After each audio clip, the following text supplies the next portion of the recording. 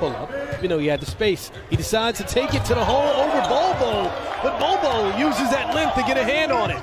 If he gets to a place where he's playing freely, he could be a viable option for them in that rotation, but he's got to get to a place where he's got that comfort level going, where he understands the system inside and out on both ends of the floor. I don't know what you're going to say when you're up 27, 4 minutes to go, but I would at least try. And Bol Bol with another impressive play. That was a tough pass to just bring in. Even in that realm, Micah Parter, who's 6'10", everyone else is 6'8" or shorter, so Bol Bol's had that advantage.